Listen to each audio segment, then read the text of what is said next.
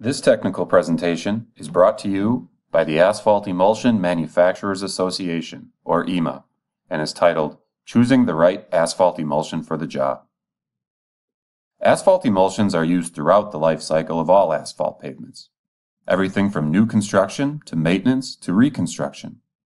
This slide lists only a few examples of the different treatments and processes that utilize asphalt emulsion, but serves to show the extreme versatility of these products. However, choosing the right emulsion for the right treatment at the right time is critical to ensure cost effectiveness and lasting performance. This process does not have to be a confusing black box approach if certain considerations are made. It truly is picking the right tool for the job. There are three basic steps to selecting the right asphalt emulsion for any job or process.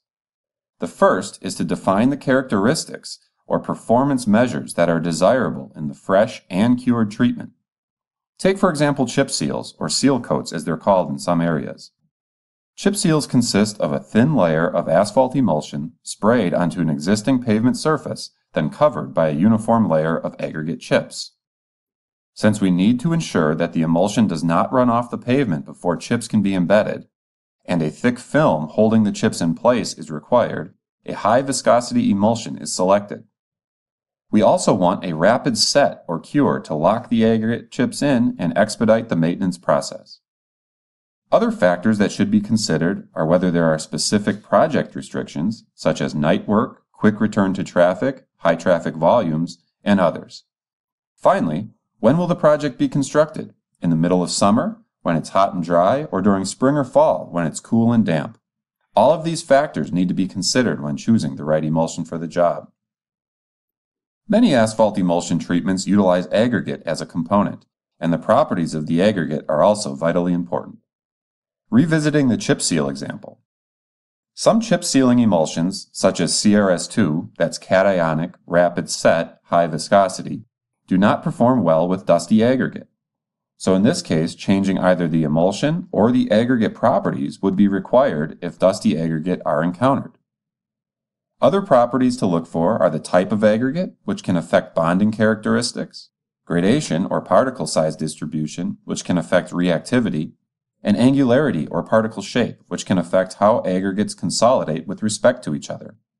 The graphic at right demonstrates how aggregate size is used to calculate the proper application rate of emulsion in the chip seal process. Finally, it's important not to ignore regional experience with a specific emulsion system.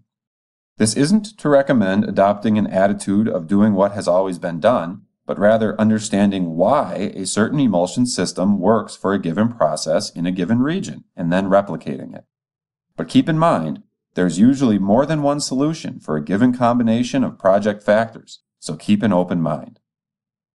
Let's put theory to practice and walk through three examples of emulsion selection spanning new construction through rehabilitation.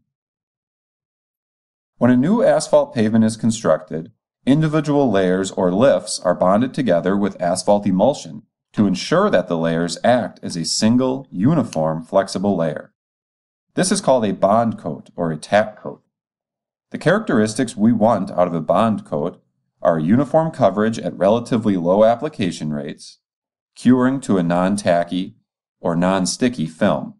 Since aggregates aren't a factor here, a good choice might be a stable, low-viscosity product made with a harder or stiffer base asphalt to resist tracking, something like CSS 1H, that's cationic, slow-set, low-viscosity, hard penetration.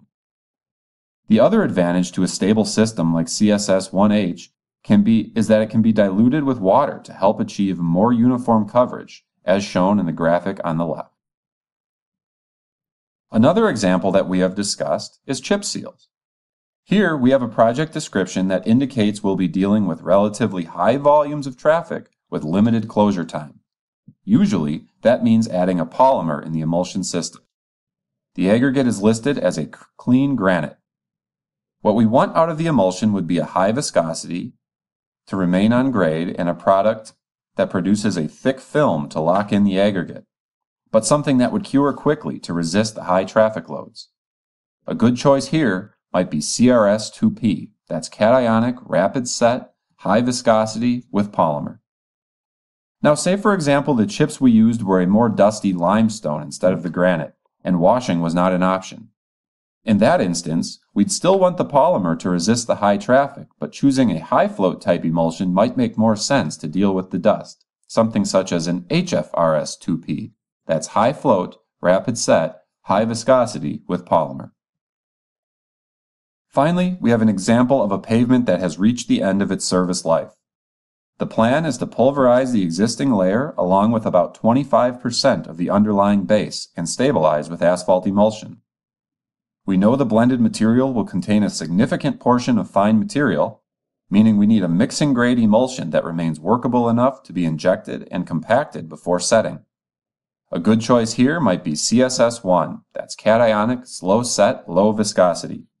This product is stable enough to mix with graded aggregate and has a low enough viscosity to coat everything thoroughly. This is also an application where an engineered emulsion, that is an emulsion that's specifically designed for a process, might be a good candidate since the compacted layer will need to cure with limited air and UV exposure. Although by no means exhaustive, what these examples serve to illustrate is a process by which the right tool can be selected for the job by first analyzing project requirements and expectations and then matching those expectations with emulsion properties. If you are interested in more information, be sure to watch the other educational videos in this series. For technical resources or to learn how to join EMA, please visit ema.org or call 630-942-6579.